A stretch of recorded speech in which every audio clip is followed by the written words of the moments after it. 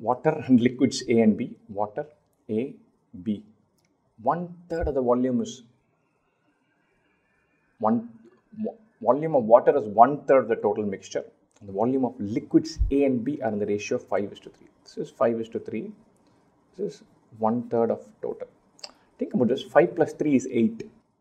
This 8 should account for 2/3 of the total.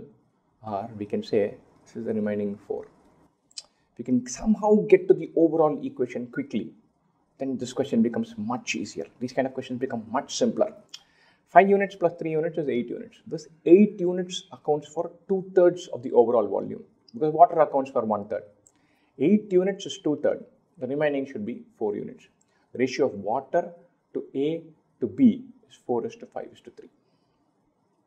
To remove water, the mixture is passed through a porous medium which completely absorbs the water and partially absorbs liquid A. Although this porous medium absorbs 200 ml of the initial mixture, this porous medium absorbs 200 ml of the initial mixture, the ratio of volume of liquids A and B in the residual concentrated mixture becomes 7:9. Then find the volume. Super. Finally, this is our starting point. Our end point as A is to B in the ratio 7:9. All the water disappears. Some A disappears. Key point here, what does not disappear is B. And so B, there are 9 units here and there is 7 units of A to every 9 units of B. So what I'm going to do, I'm going to make these two numbers equal and then work up from there.